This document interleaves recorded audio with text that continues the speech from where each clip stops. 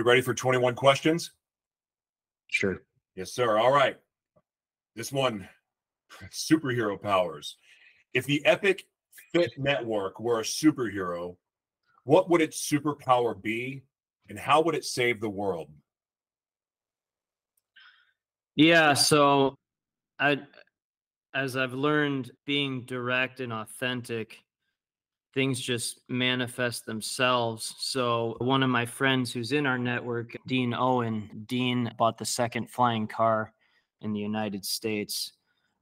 And so he messaged me 2 days ago that his friend, pastor, and coach commented yesterday that our group is like the movie The X-Men. We are, quote, all jacked up in a material way, but that forced us to develop exceptional strengths.